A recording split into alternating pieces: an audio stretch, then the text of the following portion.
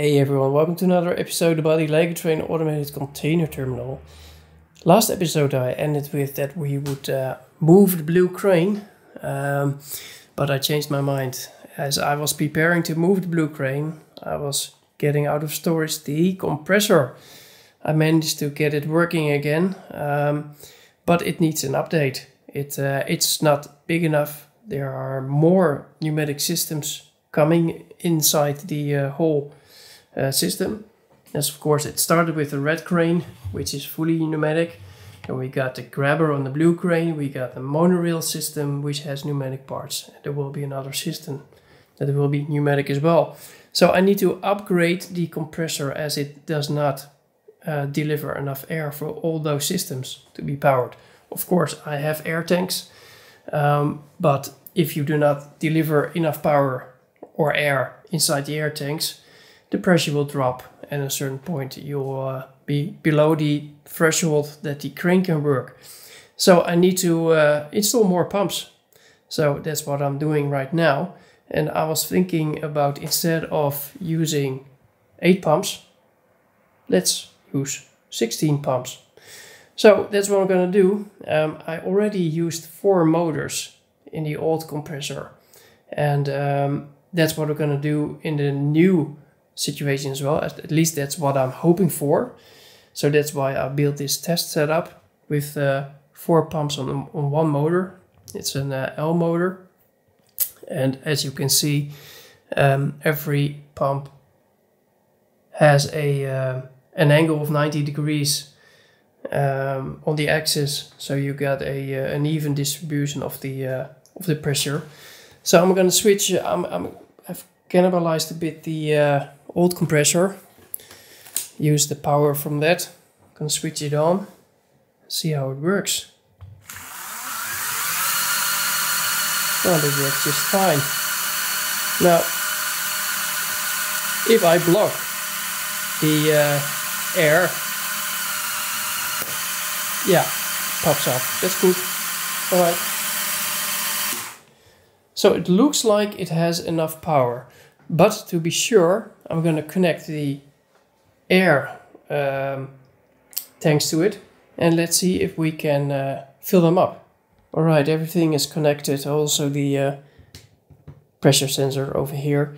So the main reason why I'm going to test this is at the end, when there's a lot of air inside the air tank, there will be a lot of back pressure against the 4 pumps, and I want to be sure that the one motor for the 4 pumps is still able to make the pumps turn around and get some air in the tanks, so that it gets to its set point rather fast. Then, because if there's a lot of back pressure and the motor is not strong enough, you'll see that the time to reach the set point inside the air tanks, the pressure set point, will take a lot of time, and I want to reduce that as much as possible.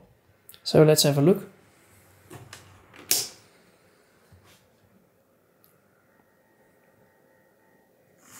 Here we go. Well, this takes a while. I'm gonna stop the video and get back to you.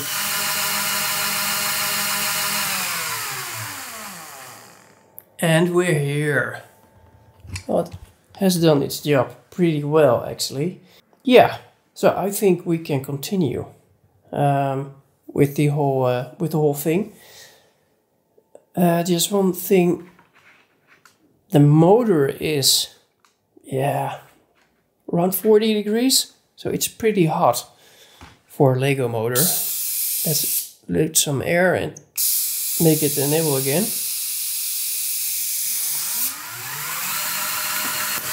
Oh.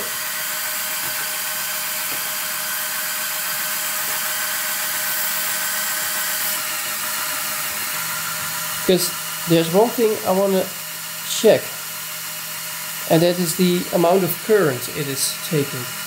That's a bit difficult, but as you can see, it's around 840 milliamps. And when I take the pressure off, let's see how it performs then. Yeah, that's around 100 milliamps. That's fine. All right.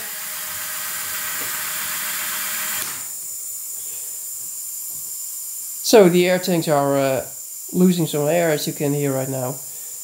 It works fine, and we can continue with this design. So this is it. I got the base ready. I wanted to design the base first before I design the whole building around it. Make sure that the base is good. And well, as you can see, I salvaged some parts from the old compressor, added a few pumps, and yeah, we're gonna push the power button and see what it does. And it does nothing. Ah, of course, the switch here. Yeah, now the lights are on here. I'm using the old electronics from the old compressor. Oh wow. Yeah, it runs smoothly.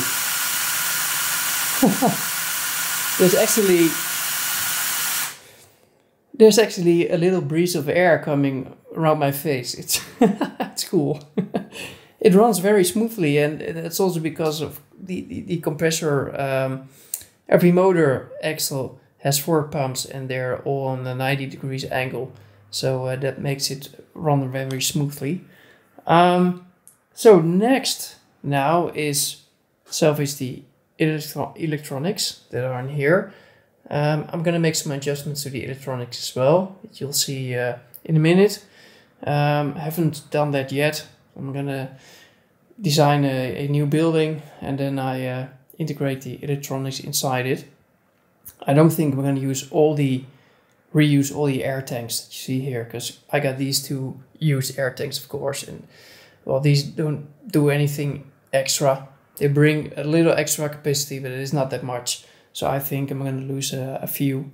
And yeah, so next step is building the building.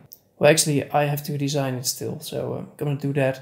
Not going to bore you with that process. All right, fast forward a few weeks, and I went completely rogue in studio.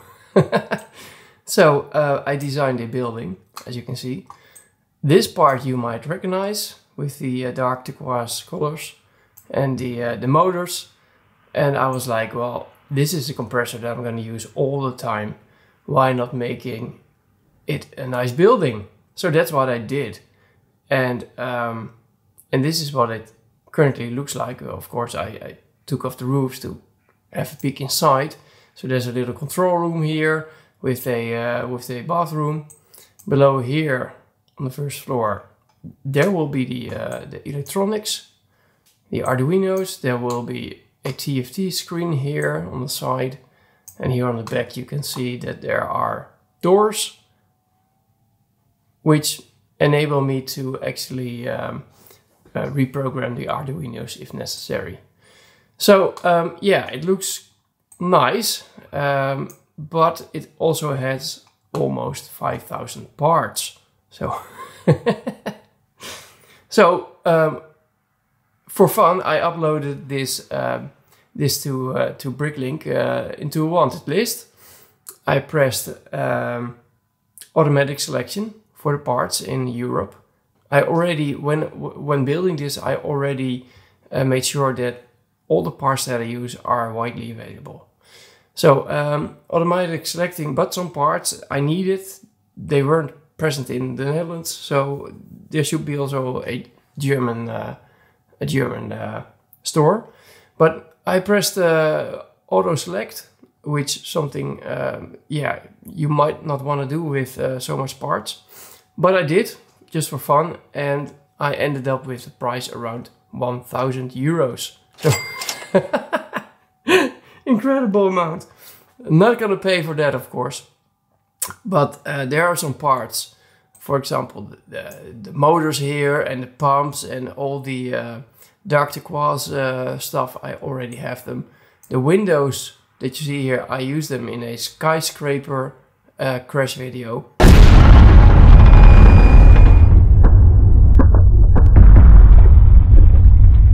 Gonna use them as well. So there are a lot of parts that can be taken out. And next to that, the automatic selection feature on Bricklink is not that good. So right now I'm in the hideous process of going through the wanted list which was 15 pages long. And see what I have. I've already done black, as you can see here. I already sorted out the black parts. And yeah, this is basically what I do normally. I build something, I see what I have, and yeah, after that I know what I have to order. So that's the phase I'm in currently. Yeah, I'm curious what the end result will be when I press another time in Bricklink on automatic selection after I have removed from the wanted list all the parts that I already own. Yeah, well, that's about it. When I'm done with this wanted list, I'll give you an update. Alright, this is what I could find in my own stash. On Bricklink, the wanted list is gone from 15 to 6 pages, which is nice. Let's have a look how much we have to pay now. There's one more optimization step that we need to take, but just to have a look on the amount. Wow, it takes long. Still a lot of pieces in there. Auto select. I'll explain a bit later what I normally do. Because if you do auto select, it looks for the least amount of stores, and that's what you see here. And but it doesn't mean that the prices are correct or as low as possible. Well, as you can see, we're now at 500 euros. We were at 1000, so we cut it in half already. But yeah, there needs to be done more to make this project happen. So there's also the Lego bricks and pieces, and sometimes Lego bricks and pieces is cheaper than Bricklink. So that's my next step to do, and see if I can squeeze this number down. I had in mind something like 300 euros. I don't think I'm gonna make that, but we'll see.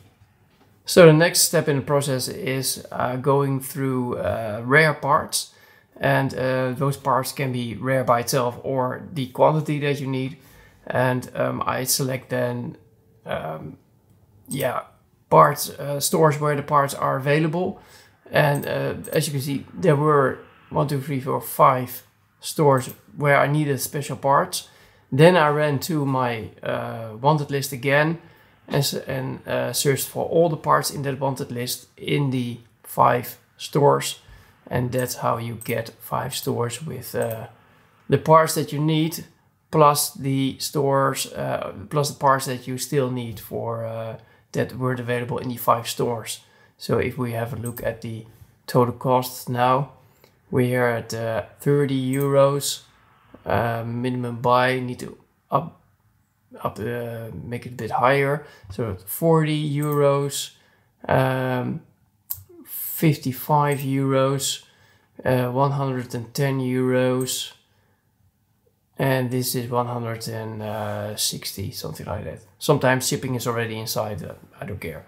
160, and then we have this one, the pick a brick, because sometimes pick a brick on the Lego website is actually cheaper, and that is also, yeah, let's say 40 without shipping. So that means that 160 plus 40 is 200 in total. And then the additional orders that I need to get all the parts that I need, it's another 74 euros. So that makes a total of about 275 euros, but this is excluding shipping. And this is a pain in the ass. As you can see, 1, 2, 3, 4, 5, 6, 7, 8, 9 times shipping and handling. Yeah, it'll cost a few dimes as well. These are not big packages, so mostly envelopes. So I believe it will be around 3 euros or something each. But then again, 9 times 3 euros is still 30 euros almost. So a lot of money. So I'm gonna order the parts, and yeah, we're gonna wait until they're in. For now, this is it. When I have the parts, I'm gonna build the thing, and I'm gonna make a special video for it on my main channel. So have a look at that. Thank you for watching. Subscribe if you haven't done so. See you next time. Bye bye.